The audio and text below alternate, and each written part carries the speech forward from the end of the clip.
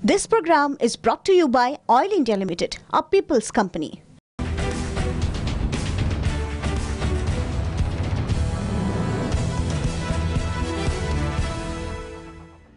নমস্কাৰ মেজমেলৰ মজিয়ালৈ আপোনাক জনাইছো আন্তৰিক আদৰণি প্ৰিয় দৰ্শক আজি মেজমেলত আমাৰ মাজত উপস্থিত আপোনালোকৰ সকলোৰে পৰিচিত অসম সাহিত্য সভাৰ সভাপতি কুলধৰ শইকীয়া চমুকৈ আমি সকলোৱে যাক কুল শইকীয়া বুলি কওঁ কুলধৰ শইকীয়া অকল কেৱল মাত্ৰ এজন সাহিত্যিকেই নহয় তেওঁ অৰ্থনীতিৰ এগৰাকী বিদগ্ধ পণ্ডিত ফুল ব্ৰাইট স্কলাৰ অসমীয়া ফুল ব্ৰাইট স্কলাৰ খুব কম আছে অসম সাহিত্য সভাৰ সভাপতি হোৱাৰ পূৰ্বে অসম পুলিচৰ শীৰ্ষ পদত আছিল কুল শইকীয়া ছাত্ৰাৱস্থাৰ প্ৰায় সাহিত্য চৰ্চা কৰি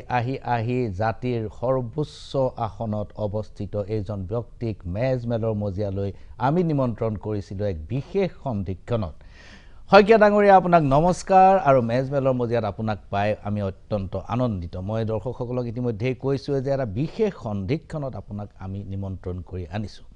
আৰু এই সন্ধিক্ষণটো মই ৰেকৰ্ডত ৰাখিব বিচাৰোঁ আৰু প্ৰথম আৰম্ভ কৰিম তিনিটা সৰু সৰু ভিডিঅ' ক্লিপিঙে এই বছৰৰ ভিতৰতে এখন আইন আনিব গৈ আছোঁ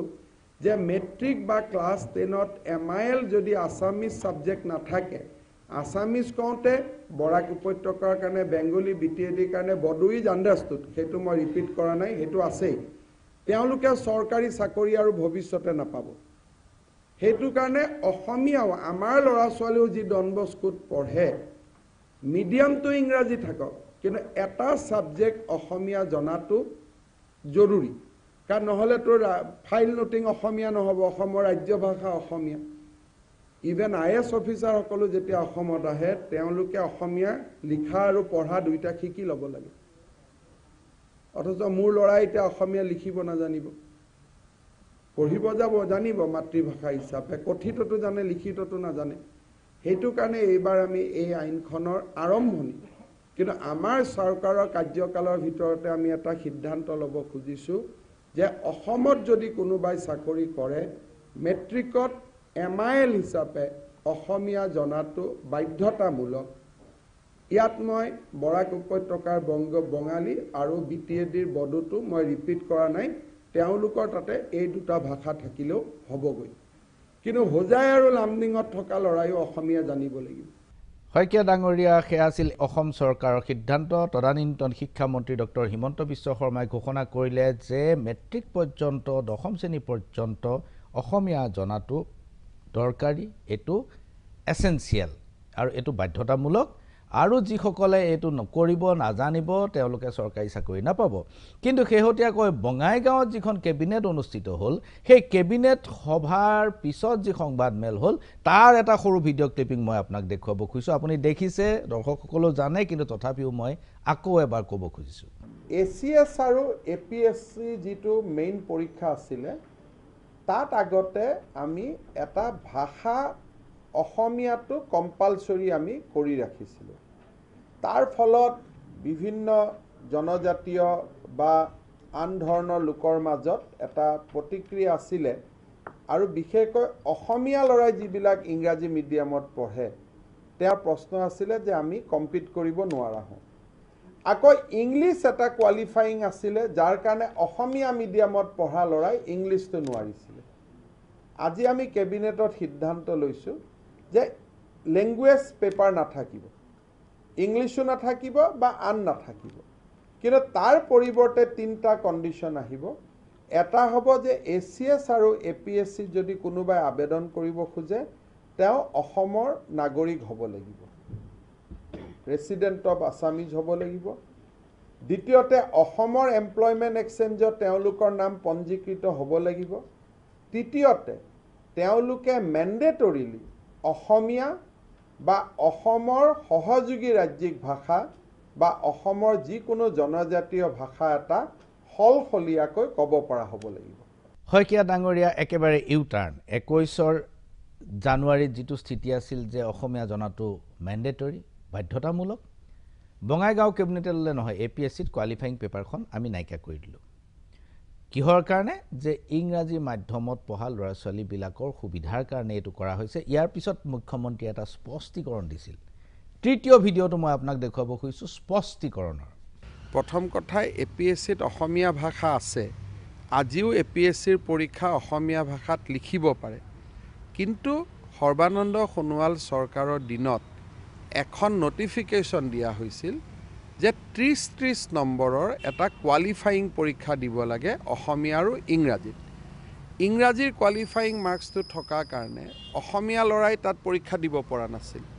আৰু অসমীয়া কোৱালিফাইং মাৰ্কছটো থকাৰ কাৰণে অসমৰ ইংলিছ মিডিয়ামত পঢ়া জৱাহৰলাল নবোদয় বিদ্যালয় কেন্দ্ৰীয় বিদ্যালয় CBSC পাঠ্যক্ৰমত পঢ়া ল'ৰাবিলাকে APSC দিব পৰা নাছিল তাৰ পৰিপ্ৰেক্ষিতত বিষয়টো হাইকোৰ্টত গুচি গ'ল আৰু হাইকোৰ্টত অমীমাংসিতভাৱে পৰি আছিল এতিয়া আমি ভাল সিদ্ধান্ত ল'লো মুখ্যমন্ত্ৰীৰ মতে এইটো এটা ভাল সিদ্ধান্ত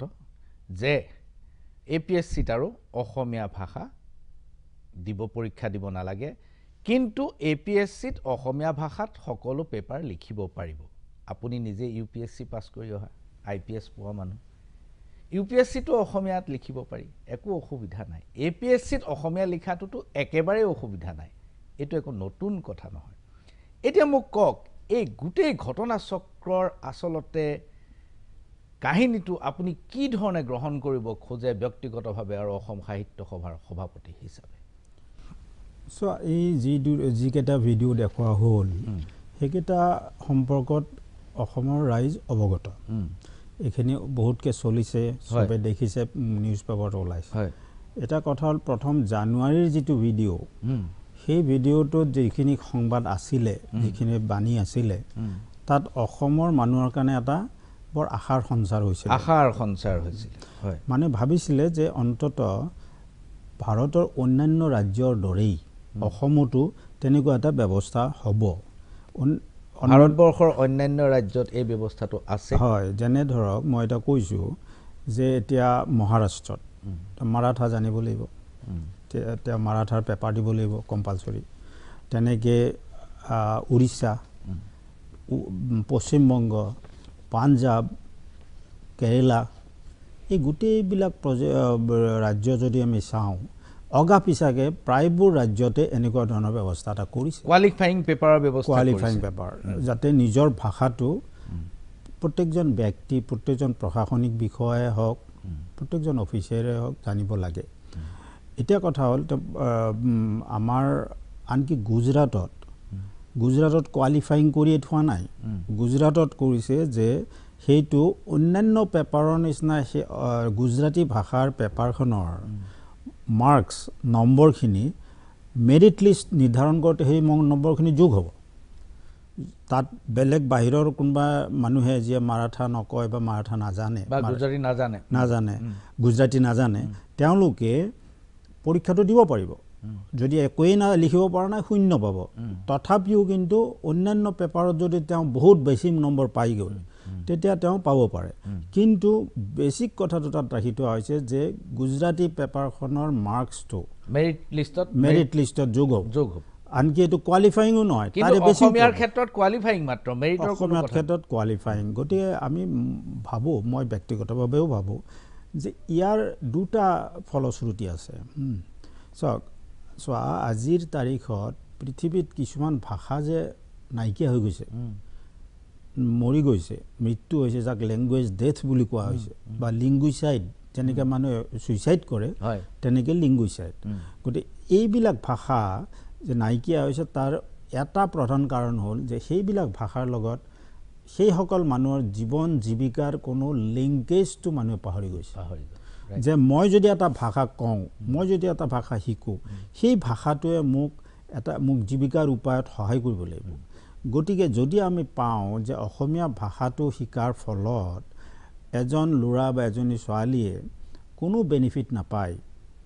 বুজি পাইছানে নিজৰ ভাষাটো শিকাৰ ফলত গতিকে সেইটো এটা নিশ্চয়কৈ ভাষাটোৰ এটা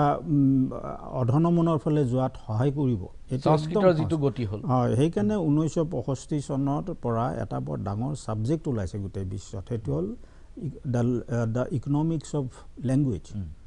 লেংগুৱেজ বা ভাষাৰ লগত ইকনমিক্সৰ সম্পৰ্ক অৰ্থনীতিৰ কি সম্পৰ্ক মই ভাবোঁ যে যিকোনো ভাষাই যদি জব লিংকড হয় লাইভলিহুডৰ লগত লিংক আপ নকৰে তেতিয়াহ'লে ভাষাটো শ্ল' ডেথত গুচি যায় যাবই গতিকে মই ভাবোঁ যে আজি অসমৰ ৰাইজে সেই এনেকুৱা সংশয় এটাত আহি পৰিছে গতিকে মোৰ দুটা প্ৰশ্ন ইয়াত আছে এটা হ'ল যে এই যে প্ৰথম 21 জানুৱাৰীৰ যিটো ঘোষণা আৰু APSCত অসমীয়া ভাষা এটা কোৱালিফাইং ছাবজেক্ট হিচাপে লোৱাটোত অসম সাহিত্য সভাৰ কিবা ভূমিকা আছিল নেকি আচলতে আমি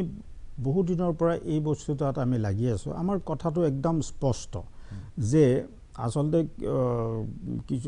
কিছু আগতেই আমাৰ বিভিন্ন গোষ্ঠীৰ লগত বিভিন্ন জনগোষ্ঠীৰ লগতো মিটিং হৈছিল এনেকুৱা ধৰণৰ কথা হৈছিল তাৰপিছত আমি অসমৰ মাননীয় মুখ্যমন্ত্ৰী মহোদয়ক আমি অসম সাহিত্য সভাৰ ফালৰ পৰা এখন স্মাৰক পত্ৰ দিছিলোঁ সোণোৱাল ডাঙৰীয়াক তেতিয়া ডিচেম্বৰৰ 2020 চনৰ ডিচেম্বৰত বোধহয় ঠিক সেইখিনি সময়ত আমি বহুত সময় প্ৰায় এঘণ্টাতকৈ বেছি সময় আমি কথা পাতিছোঁ এইখিনি সম্পৰ্কত তাৰ আগৰ সমিতিৰ পৰাও তেনেকুৱা এটা ব্যৱস্থা লোৱা হৈছিলে বিভিন্ন মিটিং আদিত আৰু এইখিনিত এটা কথা লিখা হৈছিলে যে অসমীয়া ভাষাটো কম্পালচৰি হ'ব লাগে সেই কথাটোৰ পাছত আমাৰ মাননীয় মুখ্য সচিব ডাঙৰীয়াকো আমাৰ এটা ভাষা সমিতিৰ যিটো আমাৰ উপসমিতি আছে তেওঁলোকে গৈ তেওঁকো লগ ধৰিলে মুখ্য সচিবৰ পাছত আমাৰ APSC চেয়াৰমেন আছিল তেতিয়া পল্লৱ ভট্টাচাৰ্য ডাঙৰীয়া তেখেতক গৈ লগ ধৰিলে আনকি আমাৰ সাহিত্য সভাৰ পৰা কোৱা হ'ল যে আপোনালোকে যদি বিচাৰে কেনেধৰণৰ ষ্টেণ্ডাৰ্ডৰ প্ৰশ্ন হোৱা উচিত কেনেধৰণৰ কোৰ্চ থাকিব লাগিব এইবিলাকতো যদি লাগে আমি সহায় কৰিবলৈ ৰাজি আছোঁ গতিকে এইখিনি কৰা হৈছিলে আমাৰ তাৰ মোৰ আগতেও তেনেকুৱা এটা প্ৰচেষ্টা লোৱা হৈছে গতিকে কথাটো হ'ল এটা অসমীয়া বুলি কওঁতে আমাৰ যিটো দিছিলোঁ আমি এইটো অসমৰ ৰাজ্য ভাষাৰ অধীনত যেনে বৰাক ভেলীত বঙালী বা বড়ো অঞ্চলত বড়ো ভাষাৰ পেপাৰ এনেকুৱা ধৰণৰ গোটেইখিনি সামৰি লোৱা হৈছিলে তাৰোপৰি মই ভাবোঁ আজি যে এই ব্যৱস্থাটো বাহাল থাকিলে তাৰ লগত অন্য দীৰ্ঘম্যাদী ব্যৱস্থাও ল'ব পৰা যায় এনেকুৱা ধৰণৰ যিটো কথা কোৱা হৈছে তেখেতে কৈছে যে ইংৰাজী মাধ্যমৰ ল'ৰা ছোৱালীৰ অসুবিধা হ'ব পাৰে কথাটো হ'ল কি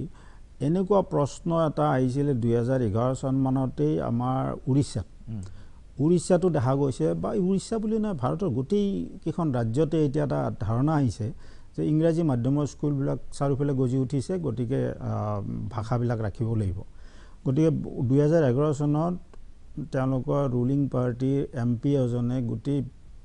1 লাখ মান মানুহৰ ছিগনেচাৰ লৈ পেলাই গভৰ্ণমেণ্টক দিছিলে যে আপোনালোকে উৰিয়া ভাষাটো কম্পালচৰি কৰক স্কুলবিলাকত গতিকে তাত CBSC ICSC কোৰ্চ কৰা স্কুলবিলাক বা চেণ্ট্ৰেল স্কুল চবতে এইটো কম্পালচৰি কৰাৰ ব্যৱস্থা কৰা হ'ল তাৰমানে কম্পালচৰিলি বাধ্যতামূলকভাৱে সেই উৰিয়া ভাষাটো সেইবিলাক স্কুলতো শিকোৱা হ'ব উৰিষ্যাৰ যিখন এডভাৰটাইজমেণ্ট ওলায় তেওঁলোকৰ চিভিল ছাৰ্ভিচৰ কাৰণে তাত সুন্দৰকৈ লিখা আছে কিমান ষ্টেণ্ডাৰ্ডৰ ক্লাছ 10লৈকে পঢ়িব লাগিব উৰিয়া এনেকুৱা ধৰণৰ কথাবিলাকো আছে তাৰপিছত মই চালোঁ বোধহয় কেৰেলাত নেকি যে তেওঁলোকে আনকি ইণ্টাৰনেশ্যনেল স্কুল যিবিলাক আছে তেওঁলোকৰ তাত মানে ইণ্টাৰনেশ্যনেল বেকালুৰেট কোৰ্চ কৰাৰ কাৰণে সেইবিলাক স্কুলতো তেওঁলোকে মালায়ালমটো কম্পালচৰি IB স্কুলত গতিকে মই ভাবোঁ যে এইটো এটা বৰ বাস্তৱিক পদক্ষেপ আচলতে কাৰণ এফালেদি আমি NEPৰ জৰিয়তে মাতৃভাষাত শিক্ষা দিয়াৰ কথা কৈছোঁ এফালে আমি কৈছোঁ যে আনকি টেকনিকেল যিবিলাক ছাবজেক্ট আছে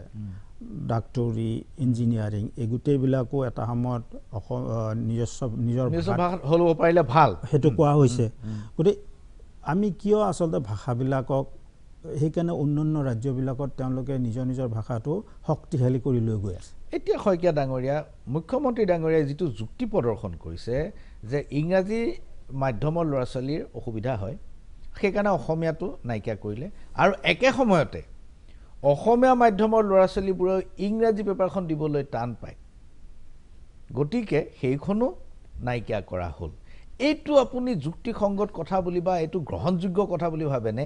APSC দিবলৈ যাব অসমীয়া মাধ্যমৰ ল'ৰা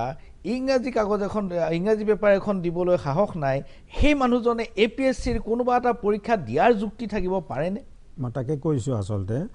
আনকি UPSC-টো ইংৰাজীখন কম্পালচৰি কৰি থৈছে হয়নে নহয় গতিকে ইয়াৰ অৰ্থ এইটোৱে যে যেতিয়া এজন বিষয়াই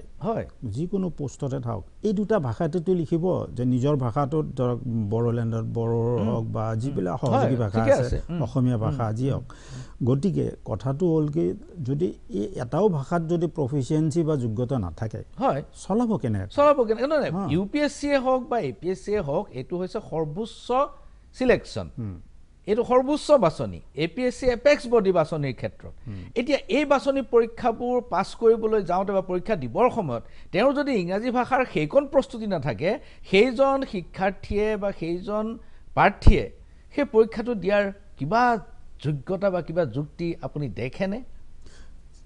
মই তাকে কৈছোঁ আচলতে সেই যদি ভাষাটোত আমি অকণমানো নলেজ নাথাকে জ্ঞান নাথাকে আমি কোনোবা এজনে দৰখাস্ত এখন আনিব কোনোবা এটা আঁচনি এটাত ধন পোৱা নাই সেই কমপ্লেইন আহিব এইবিলাক বস্তু যদি আমি নাজানোৱে পঢ়িবলৈ লিখিবলৈ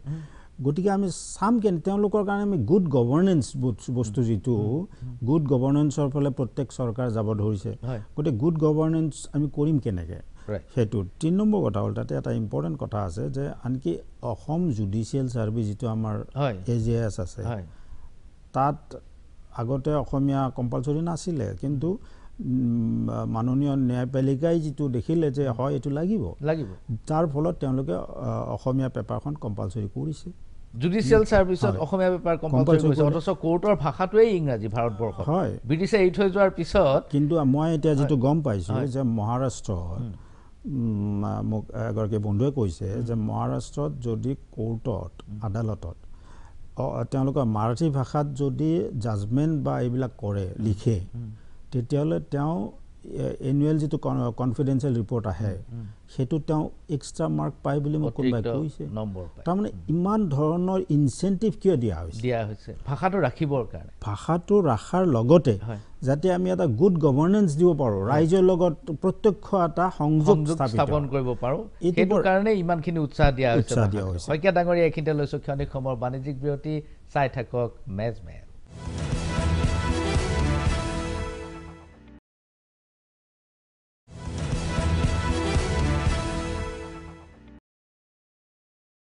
বিৰতিৰ পাছত পুনৰ ঘূৰি আহিছো মেজমেলৰ মজিয়ালৈ আৰু আজি আমাৰ মাজত মেজমেলত উপস্থিত অসম সাহিত্য সভাৰ সভাপতি কুলধৰ শইকীয়া ডাঙৰীয়া বিৰতিলৈ যোৱাৰ পূৰ্বে আমি APSCত অসমীয়া ভাষাৰ বাধ্যতামূলক প্ৰশ্ন কাকতখন বাতিল কৰাৰ নাইকিয়া কৰাৰ যেটো সিদ্ধান্ত এই বিষয়ে কথা পাতিছিলো মোৰ মনত আছে শইকীয়া ডাঙৰীয়া আপোনাৰো মনত পৰিব কথাটো প্ৰিয় সত্য 2013 চনত যেতিয়া অসম জুডিচিয়েল সাৰ্ভিসৰ পৰীক্ষা হৈছিল তাত অসমীয়া ভাষাটো কিন্তু কোৱালিফাইং পেপাৰ সেই সময়ত নাছিলে অকল ইংৰাজী জানিলেই হয় সেই বছৰটোত 58 জন প্ৰাৰ্থীক বাছনি কৰা হ'ল আৰু 18 জনে বাহিৰৰ পৰা অহা অসমৰ বাহিৰৰ তেওঁলোকে অসমীয়াও নাজানে অসমৰ কোনো থলুৱা ভাষা নাজানে ইয়াৰ পিছতে আপুনি যি বিৰতিলৈ যোৱাৰ পূৰ্বে যেটো উত্তৰ দিলে মই আপোনাক কম বুলি ভাবিছিলো হেতু হ'ল যে অসম জুডিচিয়েল সাৰ্ভিসত অসমীয়া কাকতখন প্ৰশ্ন কাকতখন বাধ্যতামূলক কৰা হ'ল এতিয়া এই যে বাধ্যতামূলক কৰা হৈছিল 21 জানুৱাৰীত যে ঘোষণা কৰা হৈছিল তাৰ পিছত তাৰ কিবা প্ৰত্যক্ষ ফলাফল আপোনালোকে পাইছিলে নে সো এটো বৰ ভাল কথা হৈছে আসলতে কাৰণ যেতিয়াই কোৱা হ'ল যে অসমীয়া ভাষাটো বাধ্যতামূলক হ'ব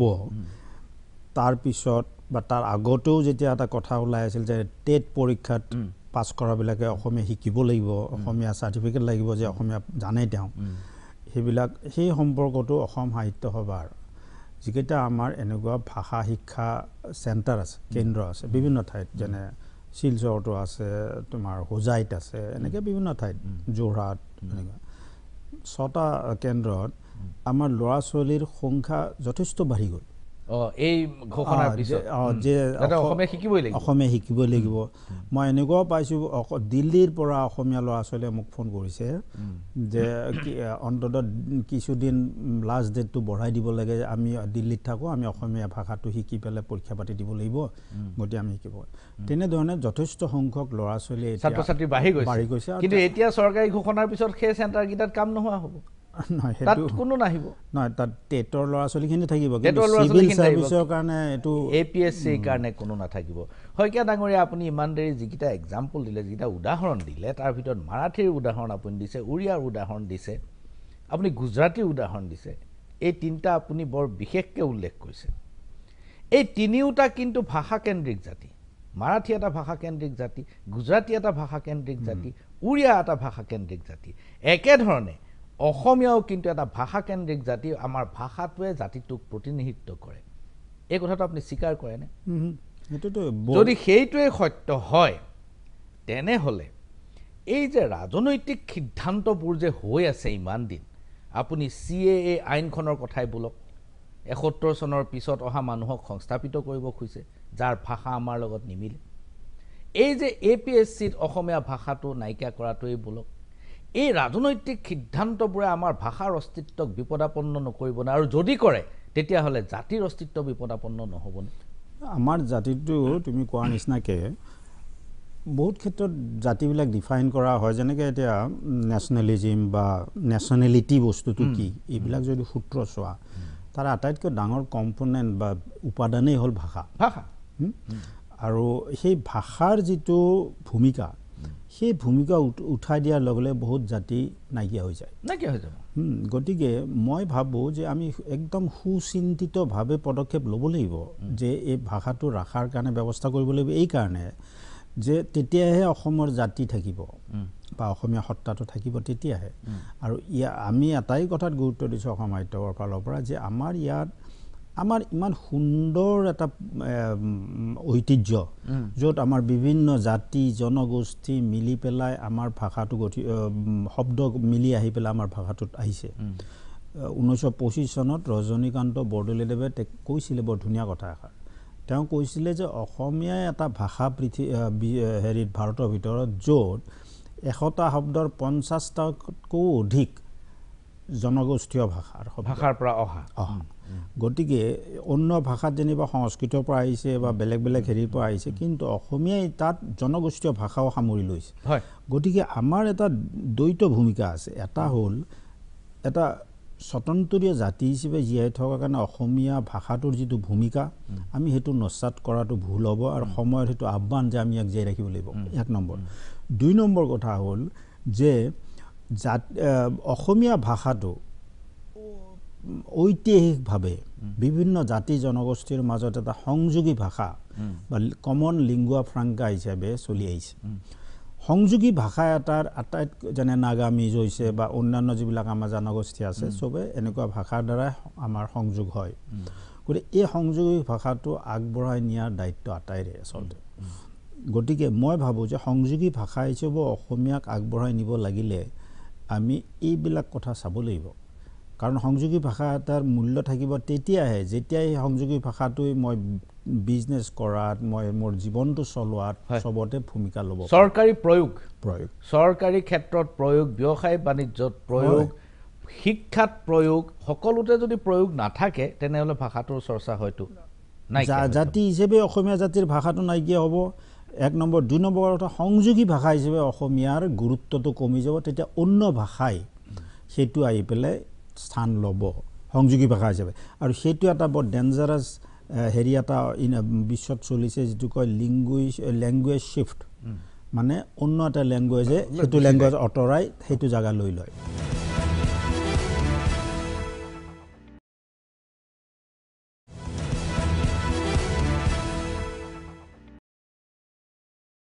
শইকীয়া ডাঙৰীয়া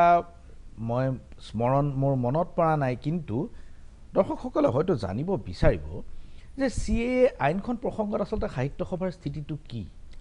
নাই আমাৰ ফালৰ পৰা সাহিত্য সভাৰ ফালৰ পৰা একদম গুৰিৰে পৰাই CAAৰ বিৰুদ্ধে কোৱা হৈছে আৰু CAA বাতিলকৰণ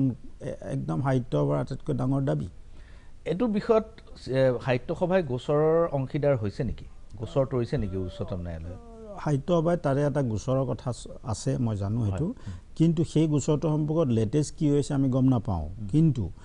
গোচৰ একোৱে হোৱা নাই কোনোটো গোচৰে একো হোৱা নাই হয় সেইকাৰণে মই ক'ব খুজিছোঁ যে সেইটো চলি আছে কিন্তু অন্য পক্ষৰে চাব গ'লে যে হেৰিটো আইনখন সেইখন নিশ্চিতভাৱে সাহিত্য সভাৰ ফালৰ পৰা বাতিলকৰণৰ দাবী হৈ আছে আৰু সদায় অসমীয়া ভাষীৰ বৰ্তমান অৱস্থানটো মই ক'ব খুজিছোঁ বিগত সেন্সাছত 2011ৰ সেন্সাছত অসমীয়া ভাষীৰ সংখ্যা 48%। মই অকণমান প্ৰশ্নটো অকণমান দীঘলীয়া হ'ব। 48% হোৱাৰ বহু কাৰণ আছে। কাৰণ কিছুমান জাতীয় পৰিচয় আছে, যি কিছুমান পৰিচয়ৰ জাতি আছে যিবিলাকে ইয়াৰ পূৰ্বে অসমীয়া বুলি নিজকে পৰিচয় দিছিল, কিন্তু তেওঁলোকৰ ভাষাবোৰ মেজৰ ইণ্ডিয়ান লেংগুৱেজ হৈ গ'ল ইতিমধ্যে। গতিকে তেওঁলোকে নিজৰ ভাষাটো যেতিয়া পাই গ'ল, তেতিয়া সেন্সাছৰ যিটো বিকল্প, যিটো অপশ্যন থাকে, তাত অপশ্যনত নিজৰ ভাষাটো লিখিছে। যেনে নেপালীসকল, আগতে নেপালীটো MIL নাছিলে, কিন্তু এতিয়া নেপালী MIL হৈ গ'ল। যিকোনো এজন সাধাৰণ নেপালীয়ে নিজৰ ভাষাটো টিক মাৰিবলৈ ভাল পাব। তেনেকৈ আদিবাসীসকলৰ ভাষাবিলাকো যেতিয়া ছত্তীশগড় আৰু ঝাৰখণ্ড হ'ল, তাৰপিছতো আদিবাসীসকলৰ বহু ভাষাই স্বীকৃতি পালে। পোৱাৰ পিছত সেন্সাছৰ সেই অপশ্যনবিলাকত আহি গ'ল। গতিকে তেওঁলোকেও তেনেকৈ নিজৰ ভাষাত কৰিবলৈ আগ্ৰহ প্ৰকাশ কৰিব। আপোনাৰ মোৰ স্বাভাৱিক, সেইটো তেওঁলোকক বাধা দিয়া বা বেয়া পোৱাৰ কোনো যুক্তি থাকিব নোৱাৰে। ইয়াৰ ফলত অসমীয়া ভাষিক কম্পনেণ্ট, বহুবোৰ কম্পনেণ্ট অৰ্থাৎ অংশীদাৰ কমি গ'ল, এটা দিশ।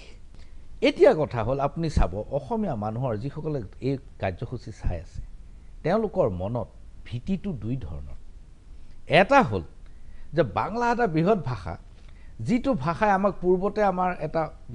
বিপদগ্ৰস্ত কৰিছিল, যদিও তেওঁলোকে ইচ্ছা নাছিল। ব্ৰিটিছৰ শাসনৰ সময়ত এটা ঘটনা ঘটিছিল, পিছত আমি সন্মান সহকাৰে নিজৰ অৱস্থানলৈ ঘূৰি আহিব পাৰিলোঁ।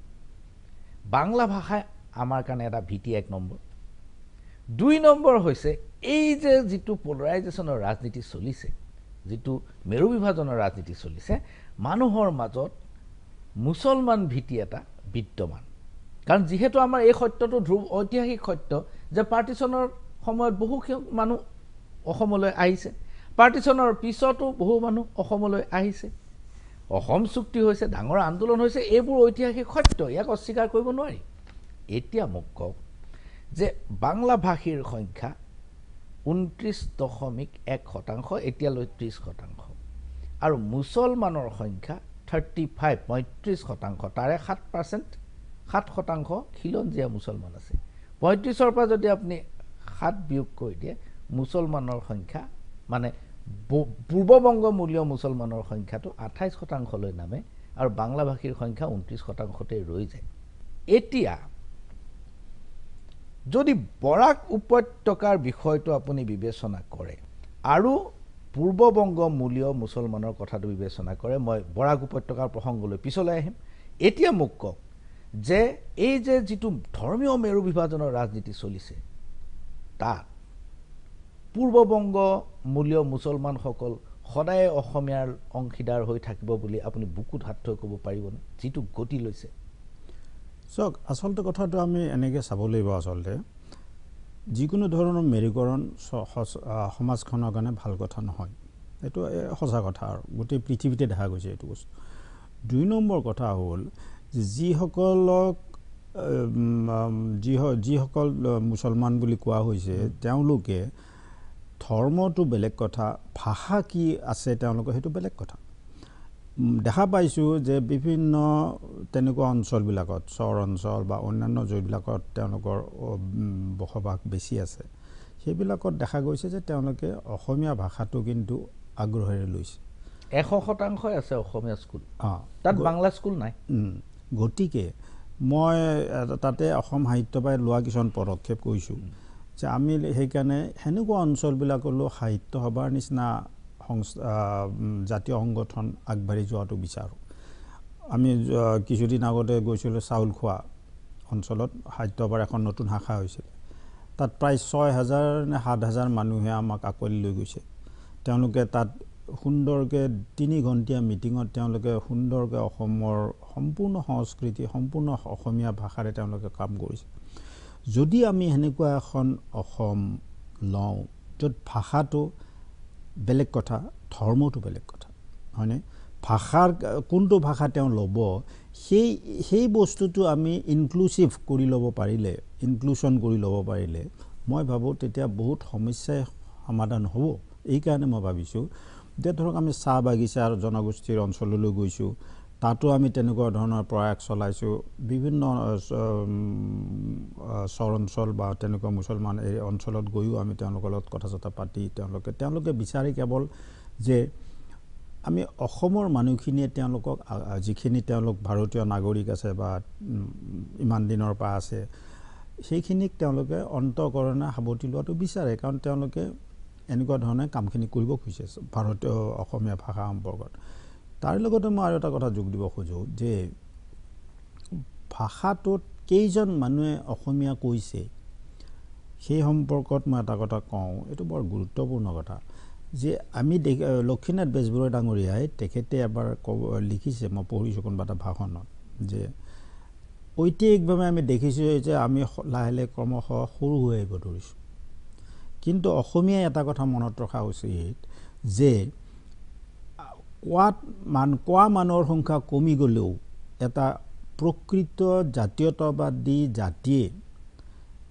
পৃথিৱীত সুন্দৰকৈ টিকি থাকিব পাৰিব যদি তেওঁলোকৰ মনোবল কনফিডেন্স আৰু বাকী কামবিলাক তেওঁলোকে আগুৱাই নিয়ে ভাষাটোক ভাল পোৱাৰ অনুভূতি যিটো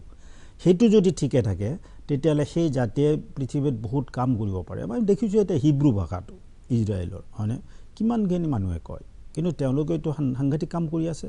গতিকে মই ভাবোঁ যে আমি দুটা কথা আহিছে চাবলৈ এটা হ'ল কি আমি ইনক্লুচিভনেছ যিটো আমাৰ এটা চবকে আঁকোৱালি লোৱাৰ যিটো আমাৰ টেণ্ডেঞ্চি আছিলে অসমত সেইটোৰ দ্বাৰা আমি সেইখিনি কৰিবই লাগিব শইকীয়া ডাঙৰীয়া হিব্ৰু ভাষাৰ উদাহৰণ প্ৰতিজন পণ্ডিতেই দিয়ে অসমত বিশেষকৈ বৰ চৰ্চা হয় ইজৰাইলত কেনেকৈ আছে প্ৰথম বিশ্ব যুদ্ধ চলাইছিল জুবিলাকে যাৰ কাৰণে হিটলাৰে প্ৰতিশোধ ল'বলৈ ওলাই আহিল দ্বিতীয় বিশ্বযুদ্ধটো গোটেই ফাণ্ডিং জুবিলাকে কৰিছিলে ইহুদীসকলে কৰিছিলে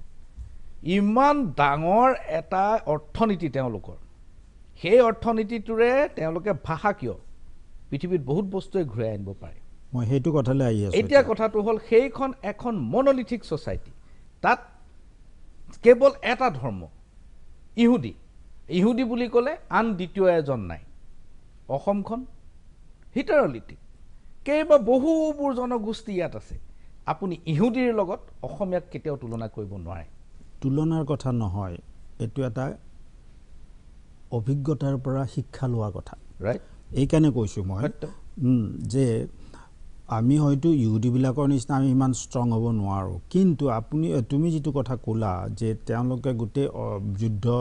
বিগ্ৰহ বা বিশ্বযুদ্ধ তেওঁলোকে ফাণ্ডিং কৰা এইবিলাক কৈছা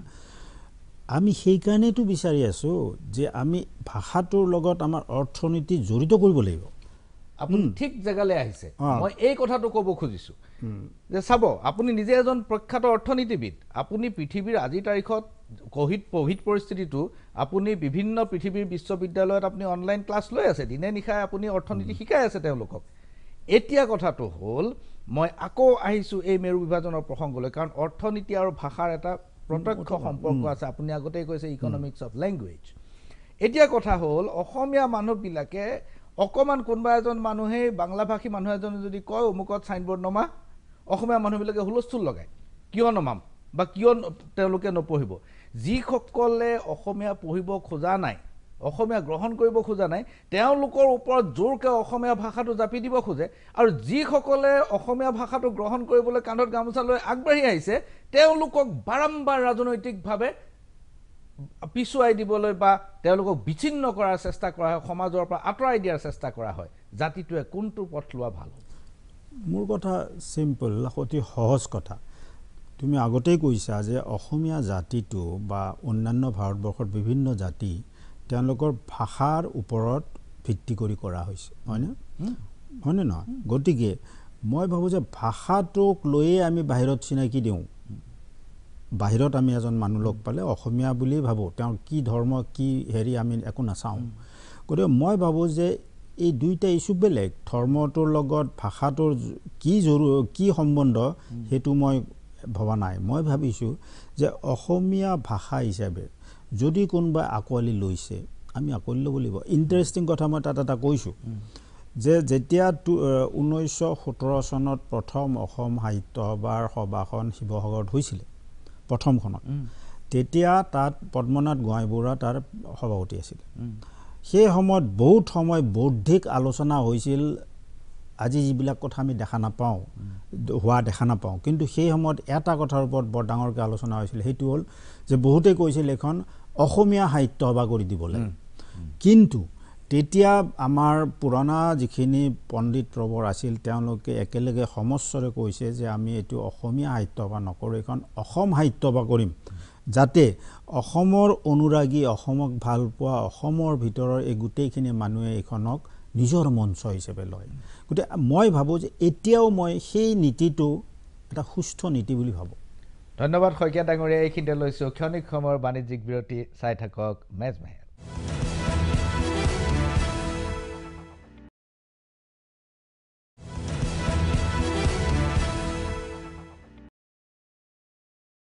বিৰতিৰ পাছত পুনৰ ঘূৰি আহিছোঁ মেজমেলৰ মজিয়ালৈ আৰু মেজমেলত আজি আমাৰ মাজত উপস্থিত অসম সাহিত্য সভাৰ সভাপতি কুলধৰ শইকীয়া ডাঙৰীয়া ভাষাৰ বিষয়ে কথা পাতি আছোঁ এই ভাষাক অসমীয়া নজনা বহুত ল'ৰা ছোৱালী আছে যি বাহিৰত পঢ়ি আছে কোনোবাই বেচৰকাৰীভাৱে চেষ্টা চলাই আছে কানাডা আমেৰিকাত থকা অসমীয়া পৰিয়ালবিলাকৰ ল'ৰা ছোৱালীক অনলাইন ভাষা শিকাই আছে মই মাজে মাজে টুইটাৰত পাওঁ সাহিত্য সভাই কি কৰিছে সাহিত্য সভাই আচলতে এনেকুৱা গোটেই প্ৰয়াসটোত বৰ আগভাগ লৈছে আচলতে প্ৰথমবাৰৰ কাৰণে সাহিত্য সভাই সেই শিকাৰুবিলাকক যিবিলাকে শিকিছে ল'ৰা ছোৱালী মই নিজে তেওঁলোকৰ ক্লাছ লৈছোঁ যাতে তেওঁলোকে অলপ উদ্বুদ্ধ হয় 1 নম্বৰ স্কুলবিলাকত ইণ্টাৰনেটৰ জৰিয়তে 2 নম্বৰ কথা তেওঁলোকক আমি প্ৰমাণপত্ৰ দিবলৈ লৈছোঁ যেনেকৈ তেওঁ কোৰ্চটো কৰাৰ পিছত এখন প্ৰমাণপত্ৰ দিয়া যায় সেইটো সাহিত্য সভাৰ ফালৰ পৰা দিয়া হৈছে যাতে উদ্বুদ্ধ হয় ল'ৰা ছোৱালী অনুপ্ৰাণিত হয় সেইটো এটা কৰা হৈছে ভাৰতৰ ভিতৰতো বম্বে বা আহমেদাবাদ এনেকৈ বিভিন্ন ঠাইত এইবিলাক আৰু আটাইতকৈ ডাঙৰ কথা হ'ল কি এতিয়া মানুহবিলাকে মোলৈ প্ৰায়ে ফোন কৰে যে আৰু তেওঁলোকে স্কুল খুলিব খোজে অ'ত তেনেকুৱা ধৰণৰ লগতে আমি ভাবি আছোঁ যে দিল্লীৰ ল'ৰা ছোৱালীখিনিৰ কাৰণেও আমি তেনেকুৱা ধৰণৰ শিকাৰ কেন্দ্ৰ কিবা কৰিব পাৰি নেকি মুঠ কথা মই ভাবিছোঁ এইটো এটা ভাল লাইনত গৈছে 2 নম্বৰ কথা আমি আৰু চাইছোঁ যে ভাষাটো আগবঢ়াই নিয়াৰ কাৰণে আমি নতুন প্ৰযুক্তি কেনেকৈ আনিব পাৰি যিটো আমি অসম সাহিত্য বা ইমান বছৰ হয়তো আমি সিমান ধৰণে চিন্তা কৰা নাছিলোঁ গতিকে এতিয়া আমি নতুন প্ৰযুক্তিৰে দেখিছোঁ যে কম্পিউটাৰত বা ইণ্টাৰনেটত অসমীয়া ভাষাটোৰ স্থিতি এতিয়া সবল হ'ব লাগিব যাৰ ফলত প্ৰথমবাৰৰ কাৰণে অসম সাহিত্য সভাই কৰ্মশালা পাতিছে অসমীয়া উইকিপিডিয়া লিখি থকা মানুহখিনিৰ কাৰণে আৰু নতুন ব্যক্তিক অনাৰ কাৰণে এইটো ভলেণ্টাৰী ছাৰ্ভিচ গতিকে আমি অনুপ্ৰেৰণা দিলেহে তেওঁলোক আহিব স্বীকৃতি দিলেহে আহিব সেইটো কৰিছোঁ 2 নম্বৰতে আমি কৰিছোঁ যে মই গোটেই গ্লোবেল লেভেলত যিখিনি অসমীয়া মানুহ আছে প্ৰায় 95 গৰাকীৰ লগত এদিন 3 ঘণ্টীয়া মিটিঙত কথা পাতিছোঁ তেওঁলোকৰ লগত যাতে অসমীয়া শিক্ষা ছফ্টৱেৰ এপছ এইবিলাক বনাব পাৰে যাতে নন আছামিজেও ইংৰাজী ভাষাত অসমীয়াটো শিকিব পাৰে এইবিলাক ধৰণৰ কথা পতা হৈছে ইয়াৰ উপৰিও আৰু কিছুমান ব্যৱস্থা লোৱা হৈছে যেনে আমি ইউনিকোডৰ কাৰণে কি কৰিব পাৰোঁ সেই সম্পৰ্কত আমি নতুনকৈ চিন্তা চৰ্চা কৰিছোঁ যিহেতু আগৰ প্ৰস্তাৱবিলাক যিহেতুকে গ্ৰহণ কৰা হোৱা নাছিলে তাৰপিছত অন্য এটা কথা হ'ল যে গুগল ট্ৰেন্সলেট যিটোৰ দ্বাৰা ভাৰতৰ বিভিন্ন ভাষা সৰু ভাষাৰো ট্ৰেন্সলেশ্যনটো সম্ভৱ হৈ আছে ইংৰাজীলৈ বা ইংৰাজীৰ পৰা ইয়ালৈ আমাৰ ভাষালৈ গতিকে মই সেইটোত গুৰুত্ব দি পেলাই এটা ৰাজহুৱা আবেদন দিছিলোঁ যে গুগল ট্ৰেন্সলেটত অসমীয়া শব্দবিলাক সোমাব লাগে বহুত ধৰণে আগবাঢ়ি গ'লোঁ সেইটোত এতিয়াও এটা অন্তত বিটা ভাৰ্চন বুলি আমি এটা পাইছোঁ গুগল ট্ৰেন্সলেট তাৰপিছত ৰাইজে যদি সহায় সহযোগিতা কৰে তেতিয়া হ'ব পাৰে কি তেওঁলোকে নিজে গুগল ট্ৰেন্সলেটত গৈ অসমীয়া শব্দবিলাক সোমাব লাগে তাত বহুতে লিখি দিয়ে ইয়াত ভুল শব্দ ওলাইছে অসম সাহিত্য সভাই কি কৰিছে এইটো অসম সাহিত্য সভাই নহয় অসমীয়া ৰাইজে কি কৰিছে গতিকে ৰাইজে নিজে কৰিব লাগিব এইটো কাম তাৰপিছত আমি এটা বৰ ডাঙৰ প্ৰজেক্ট লৈছোঁ এইটো বোধহয় বিশ্বতে প্ৰথম হ'ব যেন লাগে মোৰ ভাল প্ৰজেক্ট এটা হ'ব সেইটো হ'ল যে আমি এমট্ৰনৰ লগত আমি ইতিমধ্যে এখন MOU কৰিছোঁ সেইখনৰ জৰিয়তে আমি কৰিছোঁ কি যে কমিউনিটি বেছড ডিজিটাইজেশ্যন প্ৰজেক্ট তাৰমানে তোমাৰ ঘৰত কিবা কিতাপ আছে সাঁচিপাতৰ পুথি আছে যিবিলাক উলি যাব ধৰিছে সেইবিলাক তুমি নিজেই আজিকালি মোবাইল ফোনতেই ডিজিটাইজ স্কেন কৰিব পাৰি সেইবিলাক স্কেন কৰি আমালৈ পঠাই দিলে আমি এইখন আমাৰ আৰ্কাইভত ৰাখিম যাতে পৃথিৱীৰ যিকোনো ঠাইত যাব পাৰে ইতিমধ্যে আমি কলেজ ইউনিভাৰ্চিটি বুলি লিখাৰ পিছত কেইবাখনো কলেজে তেওঁলোকে নিজৰ ডিজিটাইজ কৰি ষ্টুডেণ্টক তেওঁলোকে সেইবিলাক আমি কোৰ্চত সোমাবলৈ কৈছিলোঁ যাতে এছাইনমেণ্ট হিচাপে আচৰিত হ'ব এখন কলেজৰ পৰা প্ৰায় 400 কিতাপ কৰি আমালৈ পঠাইছে অন্য 3-4খন কলেজে ইতিমধ্যে এটা সঁহাৰি জনাই তেওঁলোকক কিতাপ পঠাই আছে ৰাইজেও পঠাব পাৰিব ৰাইজৰ ফালৰ পৰা কেইবাজনো নিজৰ নিজৰ ঘৰৰ পুৰণি পুথি পঠাইছে মই ভাবোঁ যে আমি যদি ডিজিটাইজ কৰি এনেধৰণে এটা আমাৰ আৰ্কাইভ গঠন কৰিব পাৰোঁ নহয় লাইব্ৰেৰী ডিজিটেল লাইব্ৰেৰী যিকোনো ধৰণৰ অসমীয়া কিতাপ তাত সংৰক্ষিত হ'ব প্ৰচাৰ হ'ব আৰু প্ৰসাৰ হ'ব এইখিনি কথা মই এইকাৰণে ক'লোঁ যাতে ৰাইজে ইয়াত অতি সহযোগ কৰে কাৰণ আমি ইণ্টাৰনেটত কিমান আমাৰ স্থিতি জানিলে আমি আটাই দুখ পাম সৰু সৰু ভাষাৰ স্থিতি ইমান ভাল ইমান শক্তিশালী গতিকে মই ভাবোঁ যে এইবিলাক আমি আগবাঢ়িব লাগিব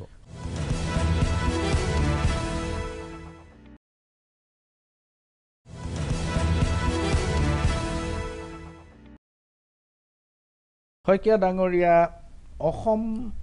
অসমীয়া জাতিটো আৰু অসমখন আচলতে বহু ক্ষেত্ৰত শক্তিশালী আপুনি যিটো কৈছে যে আমি দেখিলে দুখ লাগে ইণ্টাৰনেটত আমাৰ অৱস্থাটো 1917 চন ৰাছিয়াত বিপ্লৱ হৈছিল লেনিনৰ নেতৃত্বত ৰাছিয়াৰ এটা ডাঙৰ বিপ্লৱ যিটো পৃথিৱী কঁপোৱা বিপ্লৱ আৰু পৰিৱৰ্তন আহিছিল সমগ্ৰ পৃথিৱীত অৰ্থনীতিত আৰু ৰাজনীতিত সেই বছৰটোতে অসম সাহিত্য সভাৰ জন্ম সাহিত্য সভাই 100 বছৰ সম্পূৰ্ণ কৰিলে এতিয়া 2021 1917 চনৰ পিছত ৰাছিয়াৰ বহুত পৰিৱৰ্তন হ'ল USSR হ'ল তাৰপিছত পেৰেষ্ট্ৰইকা গ্লাছনষ্ট আহিল USSR ভাগি গ'ল আকৌ ৰাছিয়া অকলশৰীয়া হ'ল সাহিত্য সভা একে আছে 100 বছৰীয়া এই অনুষ্ঠানটো এই জাতিটোৱে তিলকে জীয়াই ৰাখিছে সাহিত্য সভাৰ নেতৃত্বৰ কিবা কিবি খেলিমেলি থাকিব পাৰে কিন্তু অনুষ্ঠানটোৰ প্ৰতি জনগণৰ কিন্তু এতিয়াও সাংঘাতিক ধৰণৰ আস্থা আছে 1 নম্বৰ 2 নম্বৰ অসমত এটা ডাঙৰ জনজাগৰণ হ'ল বিদেশী বহিষ্কাৰৰ দাবীত তাৰ পিছত সমাজখনে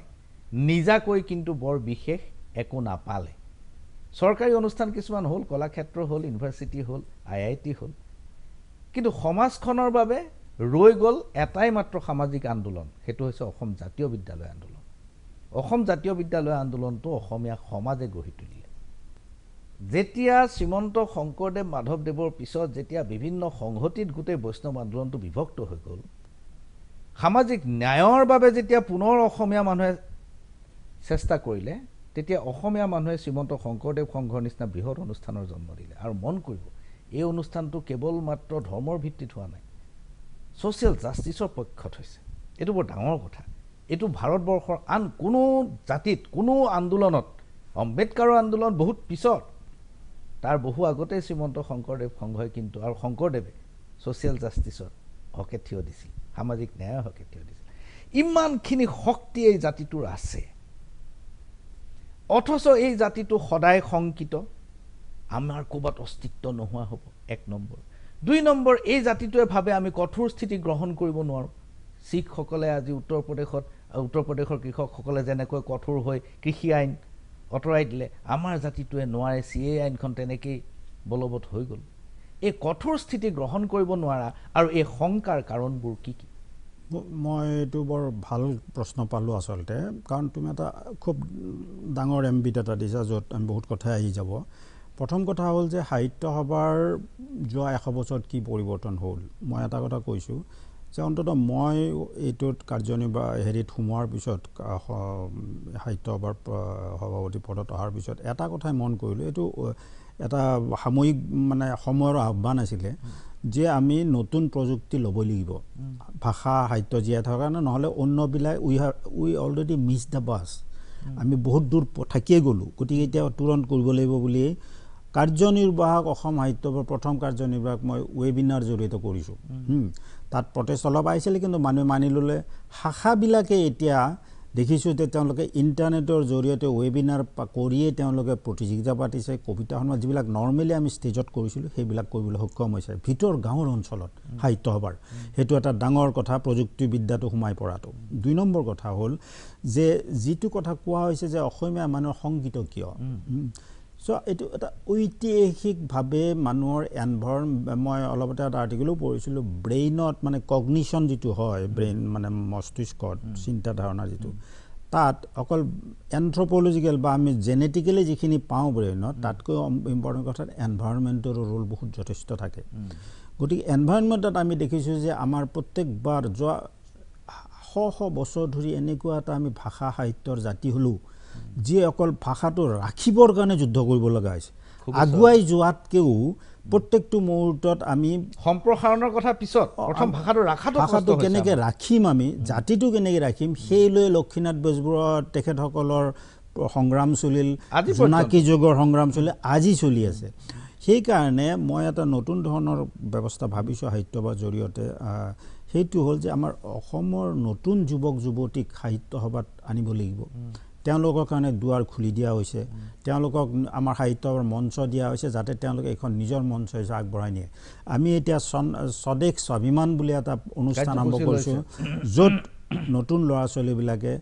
অসমৰ স্বাভিমানৰ কথাবিলাক ক'ব পাৰিছে তাত এগৰাকী সেইদিনাখন কৈছে যে আমি অসমৰ গাঁওবিলাক কেনেকুৱা ধৰণে আত্মাভিমানী আছিল কেনেকুৱা ধৰণে আত্মনিৰ্ভৰশীল আছিল গোভা ৰজাৰ সেইবিলাক গোটেইবিলাক আলোচনা হৈছে মাত্ৰ 5 মিনিটত তেওঁলোকে ক'ব লাগিব কাৰণ আমাৰ হাতত সময়বিলাক খুব কম আমি বুজা উচিত যে লাহে লাহে চলাৰ পৰা আমি আঁতৰি আহিব লাগিব সময়ৰ লগত মিলাই যাব লাগিলে আমি সময়ত কথাবিলাক ক'ব লাগিব 3 নম্বৰ কথা হ'ল তেওঁলোকে এতিয়া সেইটো লিড লৈছে নেতৃত্ব লৈছে মই ভাবোঁ সেইটো এটা খুব ভাল কথা হৈছে ডাইৰেকশ্যনত সেইবিলাক স্বাভিমান নাথাকিলে কোনো জাতিয়ে জীয়াই থাকিব নোৱাৰে আমাৰ স্বাভিমান নিশ্চয় আছে নহয় স্বাভিমান থাকিব লাগিব মিছা কথাত স্বাভিমান নহয় স্বাভিমানত সদায় ট্ৰুথ থাকিব কিন্তু আমি স্বাভিমানত যে সদায় আপোচ কৰি আছো লাচিত বৰফুকন কালিলৈকে অসমীয়া আছিল আজি দেখোন তেওঁকো গেৰুৱাকৰণ কৰা হৈছে হিন্দু বীৰ কৰি দিয়া হৈছে আপুনি কি কয় নহয় এইটো কি স্বাভিমানৰ লক্ষণ জাতি নহয় স্বাভিমান এতিয়া সেইটো হিচাপত স্বাভিমান নচলে স্বাভিমান সদায় মানুহৰ মনৰ ভিতৰত যিটো থাকে যে মই অসমীয়া হিচাপে গৌৰৱান্বিত মই কি ধৰ্মৰ কি ৰং মোৰ সেইটো কথা নাই কথা হ'ল মই অসমীয়া হিচাপে গৌৰৱান্বিত যাৰ ফলত যদি আজি আমি চাওঁ প্ৰথম গদ্য লিখাজনে অসমৰ ভট্টদেৱ তেওঁৰ কথা কোনে জানে আমি কিয় ভাৰতবৰ্ষত প্ৰচাৰ কৰিব পৰা নাই আমি কিয় সদায় এমাইলত অসমীয়া ভাষাটো থাকিব লাগে তাতে যুদ্ধত আমি যুঁজ কৰি থাকিব লগা হৈছে আজি 150-200 বছৰ হয়নে কিন্তু আমি অসমীয়া ভাষাটো এতিয়া শ্ৰীৰামপুৰৰ পৰা বাহিৰত নিবৰ কি চেষ্টা কৰিব পাৰোঁ এতিয়া কথা হ'ল মই এতিয়া অনুবাদ কিছুমান আমি কৰাইছোঁ বাহিৰৰ সাহিত্যবিলাক যাতে অসমীয়া মানে গম পায় অসমীয়া এতিয়া লক্ষ্মীনাথ বেজবৰুৱাৰ 20টা গল্প আমি অলপতে ইংৰাজীলৈ নিছোঁ কিতাপ হিচাপে প্ৰকাশ কৰিছোঁ তেনেকৈ অসমৰ লিপিৰ ইতিহাস ইমান পুৰণি 2000 বছৰ আগৰ অথচ আমি ইউনিকোডত স্থান পোৱা নাই হয়নে এইবিলাক কথাৰ কাৰণে মই ভাবোঁ আমাৰ নতুন ল'ৰা ছোৱালীবিলাকে বহুত ধুনীয়া কাম কৰি আছে যিবিলাক আমাৰ পোহৰলৈ অহা নাই আমি মাত্ৰ শইকীয়া ডাঙৰীয়া আপুনি যিটো কৈছে যে অসমীয়া ভাষাটো আমি নিজৰ ভিতৰত আৰু শ্ৰীৰামপুৰৰ গেটৰ পৰা বাহিৰলৈ সম্প্ৰসাৰিত কৰাৰ চেষ্টা অব্যাহত নিশ্চয় ৰাখিম কিন্তু ৰাজ্যৰ ভিতৰতে যদি আমি অসমীয়া ভাষী মানুহবোৰ সংখ্যালঘুত পৰিণত হওঁ কাৰিকৰীভাৱে তেন্তে এইটো ৰাজ্য ভাষা হৈ থাকিব নাথাকে সেইটোৱে সন্দেহ হৈছে অসমীয়া মানুহৰ এতিয়া এই ৰেফাৰেঞ্চত এই প্ৰসংগত নহয় সেই সন্দেহটো কাটিবৰ কাৰণে মই ভাবোঁ আজি APSCত যিটো কোৱা হৈছে যে ইংৰাজী মাধ্যমৰ ল'ৰা ছোৱালীয়ে এইটো নোৱাৰিব সেইটো আমাৰ ইংৰাজী মাধ্যমৰ ল'ৰা ছোৱালীবিলাকক কিয় আমি ভাবি লৈছোঁ তেওঁলোক নোৱাৰিব বুলি কাৰণ তেওঁলোকৰ অভিভাৱকসকলেও মই ভাবোঁ এইটো কথা চিন্তা কৰা উচিত যে তেওঁলোকো অসমীয়া হিচাপে ভবা উচিত যে মোৰ ল'ৰাই এনেকুৱা কম্পিটিটিভ পৰীক্ষাত নিজৰ মাতৃভাষাটো সি পাছ কৰিব পৰাৰ যোগ্যতা থাকিব লাগিব তাত কোনো সহজ কাট নাথাকে ন মানে কোনো মানে শৰ্টকাট নাথাকে মানুহে এটা ভাষা এটা জীয়াই ৰখাত কোনো শৰ্টকাট নাই গতিকে এই কথাটোত যদি মই অভিভাৱক হিচাপে মই ভাবোঁ যে মোৰ ভাষাটো জীয়াই থকা উচিত তেতিয়াহ'লে মই অভিভাৱক হিচাপে ভবা উচিত যে মোৰ ল'ৰা ছোৱালীও পৰীক্ষাটো দিব পাৰিব লাগিব হয়নে তাৰ কাৰণে এটা আন্দোলনৰ প্ৰয়োজন সেই আন্দোলনটো ৰাস্তাত বহি ধৰ্ণা দি কৰা আন্দোলন নহয় সেই আন্দোলনটোত এটাই আন্দোলন হ'ব যে নিজৰ ল'ৰা ছোৱালীক ক'ব পাৰিব লাগিব যে তোমাৰ মাতৃভাষাটোৰ লেটেষ্ট যিবিলাক বিভিন্ন ষ্টাডি মই পঢ়িছোঁ তাত লিখা আছে অলপতে কোডা বুলি 2005ৰ ষ্টাডি এটা এনেকুৱা ধৰণৰ তাত দেখা গৈছে যে নিজৰ মাতৃভাষাটো যিবিলাক ছাত্ৰ ছাত্ৰীয়ে জানে ভালকৈ তেওঁলোকে ছেকেণ্ড লেংগুৱেজটোত পাৰদৰ্শিতা পায়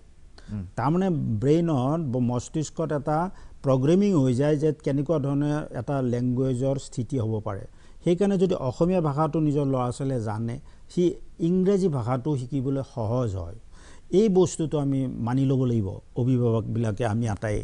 তেতিয়াহে মই ভাবোঁ এটা ডাঙৰ পদক্ষেপ হ'ব যাৰ ফলত আমি নিজেই ক'ব খুজিম যে কিয় নোৱাৰিব মোৰ ল'ৰা ছোৱালীয়ে ইংৰাজীত লিখিবলৈ মোৰ অন্তিম প্ৰশ্ন ডক্টৰ নগেন শইকীয়া ছাৰে কৈছে যে অসমীয়াৰ অস্তিত্ব সুৰক্ষাৰ বাবে অসমীয়া ভাষাৰ ভৱিষ্যতৰ বাবে বৰাক উপত্যকাখনক এখন সুকীয়া ৰাজ্যৰ স্বীকৃতি দিয়া হওক তেওঁলোক আমাৰ ভাল চুবুৰীয়া হৈ থাকক তেওঁলোকে বাংলা ভাষা শিকক আপত্তি নাই কিন্তু আমি নিজৰ ভাষাৰ ভৱিষ্যতৰ বাবে বৰাকক বাদ দিয়া উচিত চমুকৈ আপোনাৰ মন্তব্য কথাটো এনেকুৱা আচলতে যে অসমে এনেকুৱা পৰিস্থিতি আগতে বহুতবাৰ পাইছে বহুত সময়ত গোৱালপাৰাৰ মানুহখিনিক বাহিৰলৈ নিয়াৰ কাৰণে প্ৰচেষ্টা চলাইছিল হয়নে তাৰ মাজৰ পৰা আমি ওলাই আহিছোঁ গোৱালপাৰাত সুন্দৰকৈ অসমীয়া ভাষা চলি আছে বা অসমৰ সম্পৰ্কত তেওঁলোকৰ যিখিনি অনুৰাগ তেনেকুৱা দেখা গৈছে এতিয়া গোটেই পৃথিৱীত এটা কথা বৰ গুৰুত্বপূৰ্ণ যিটো আমি চিন্তা কৰিব লাগিব সেইটো আপুনি অবিভক্ত গোৱালপাৰা জিলাৰ কথা কৈছে নে বৰ্তমানৰ গোৱালপাৰা অবিভক্ত কথা কৈছোঁ অবিভক্ত গোৱালপাৰা জিলাত অসমীয়া ভাষা চলি আছে খিলঞ্জীয়া গোৱালপৰীয়া মানুহ আৰু পূৰ্ববংগমূলীয় মুছলমান মানুহৰ কাৰণে বৰাক উপত্যকাত পূৰ্ববংগমূলীয় বুলি নকওঁ কিন্তু চিলেটৰ অংশ বিশেষ আছিল তাৰ হিন্দু আৰু মুছলমান কোনো অসমীয়া নকয় নহয় আৰু তেওঁলোকক জোৰ কৰা উচিত নহয় জোৰৰ প্ৰশ্ন নাহে কেৱল এটা কথা আহে যেতিয়া দেখা যাব যে একোটা জীৱন জীৱিকাৰ লগত ভাষাটো জড়িত হৈ পৰিছে গতিকে তাত যদি আমি প্ৰয়াস লওঁ কোনো তেওঁলোকৰ নিজস্ব ভাষাৰ ওপৰত ডমিনেশ্যন নকৰাকেই আমি আমাৰ ভাষাটো লাহে লাহে তেওঁলোকে শিকিবলৈ আগবাঢ়ি আহিব সেই প্ৰয়োজনটো ক'ত দেখিছে আপুনি সেই কামটো কৰাৰ কিয় লাগে লোকে নিজৰ এটা সমৃদ্ধিশালী ভাষা আছে তেওঁলোকৰ আপুনি নিজৰ ভাষাটো ৰাখিবলৈ ইয়াত চেষ্টা নকৰি আপুনি সমৃদ্ধিশালী চিলেটৰ এটা অংশ আছিল তাত আপুনি অসমীয়াটো শিকাব খুজিছে আজিৰ পৃথিৱীত লেণ্ড মাছ ভূমিখণ্ড বৰ জৰুৰী কথা কিমানটো ডাঙৰ ভূমিখণ্ডত এটা জাতি আছে এটা লেংগুৱেজ আছে সেই কথাটো বৰ ডাঙৰ কথা গতিকে মই ভাবোঁ যে গোটেই কথাটো সামগ্ৰিকভাৱে চাব লাগে আচলতে যে এটা ভূখণ্ড অসমৰ পৰা বাহিৰ কৰি দিয়া উচিত হ'বনে নহয় অকল ভাষাটোৰ কোৱা নোকোৱাৰ ওপৰত তাতকৈ বেলেগ ধৰণৰ ফিউচাৰ আছে নেকি আমাৰ সেই ভূখণ্ডৰ ওপৰত সেই অপশ্যনবিলাক সেই বিকল্পবিলাক বিচাৰিব লাগিব সেই বিকল্পৰ বিষয়ে আমি ভৱিষ্যতৰ দিনবিলাকত নিশ্চয় আলোচনা কৰাৰ অৱকাশ ৰাখিলোঁ শইকীয়া ডাঙৰীয়া আজিলৈ ইমানতে সামৰিছোঁ নমস্কাৰ